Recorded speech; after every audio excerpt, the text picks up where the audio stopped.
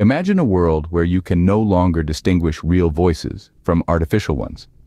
What if you heard a public figure say something controversial, only to find out it was all a fabrication?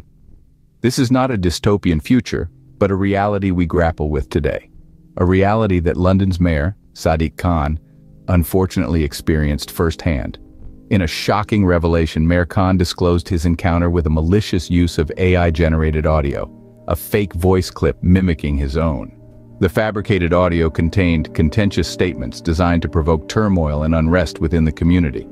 With the uncanny accuracy of AI-generated audio, the clip had the potential to incite chaos, disrupt social harmony, and tarnish Mayor Khan's reputation.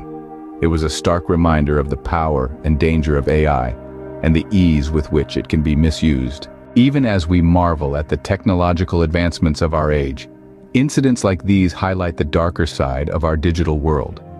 They underscore the urgent need for robust mechanisms to verify the authenticity of information, and the importance of public awareness in preventing the spread of such malicious content.